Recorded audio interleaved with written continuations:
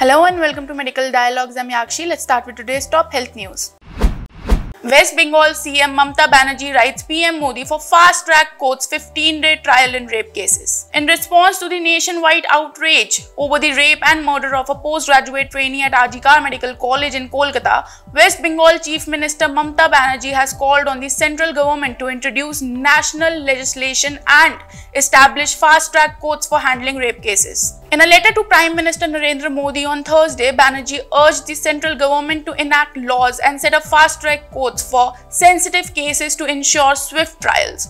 Her appeal follows the outcry over the Medical College incident where a second-year trainee doctor was raped and murdered. According to an ANI report, as the nation fumes over the Medical Hospital incident, igniting discussions and protests on crime against women in India, West Bengal Chief Minister Mamata Banerjee in a letter to PM Modi wrote, "I wish to bring your kind attention to the regular and increasing occurrence of rape cases throughout the country, and many cases rapes with murder are committed." Mamata in the letter mentioned that such sensitive issues need to be addressed comprehensively through stringent central legislation prescribing exemplary punishment against the person's involvement in such dastardly crimes. The Bengal Chief Minister suggested setting up of fast-track special courts to deal with such cases which needs a speedy trial. To ensure justice, trial in such cases should preferably be completed within 15 days, the letter further read, news agency ANI reported.